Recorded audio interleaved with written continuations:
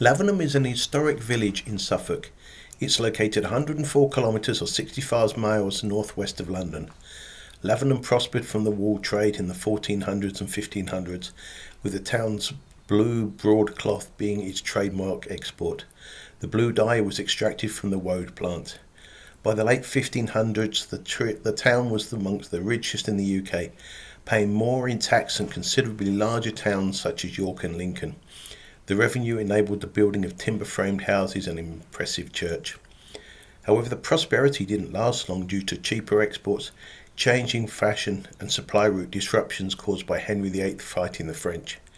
The lack of money meant that houses could not be modified, and so the original timber-framed houses are unchanged, with over 300 protected properties. It's one of the most impressive medieval villages that still exist today.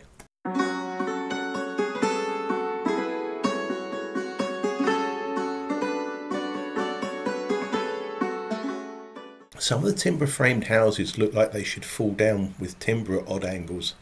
The timber was installed when it was still green, and as it dried out it would bend and become misshapen. In other locations this can also be due to the ground floor being built long before the upper floor and the foundations only being strong enough for one level, enabling a small amount of subsidence to take place.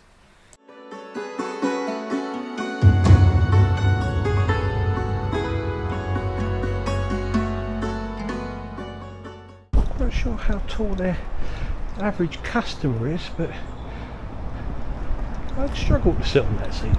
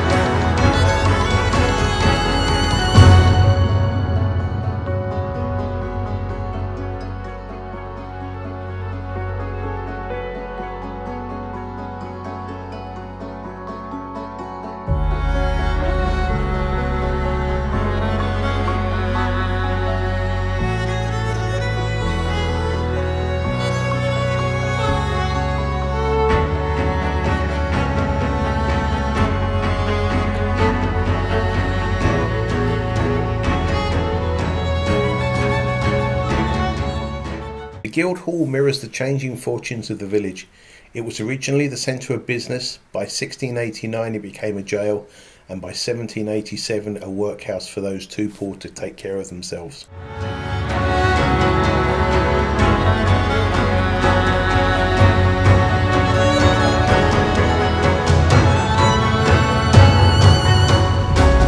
Little Hall was first built in 1390 and enlarged in the 1430s. It was then modernised by adding fireplaces and a floor above the hall.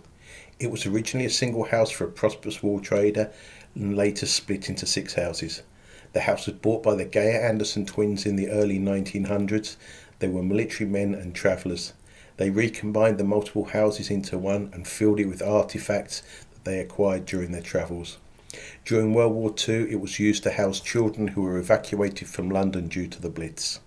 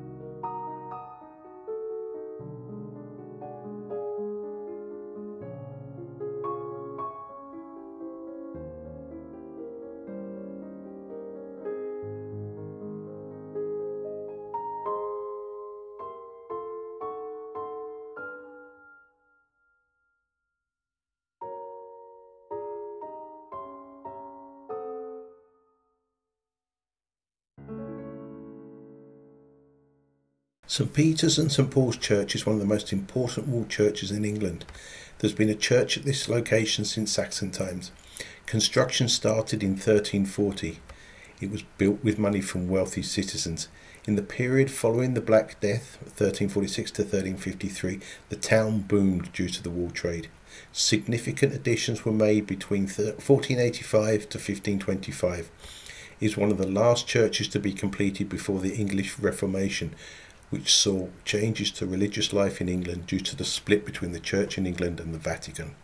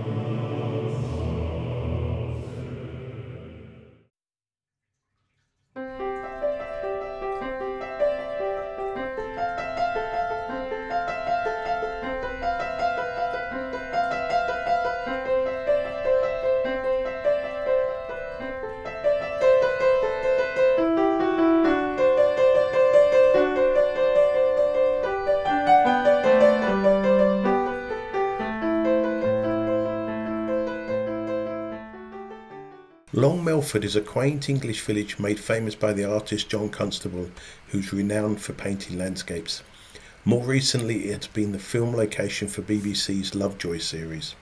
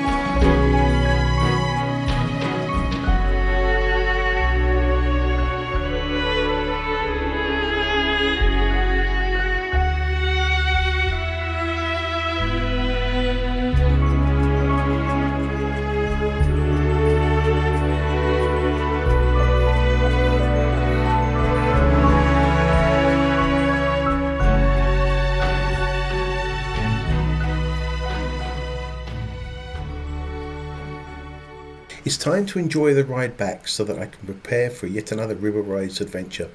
Lavenham's a beautiful historic village and Suffolk's a county I'll definitely have to return to. Hope you enjoyed this bit of English history. If you did, please click the like button. To see more material from Ribble Rise, click the subscribe and bell buttons. Thanks and see you next week.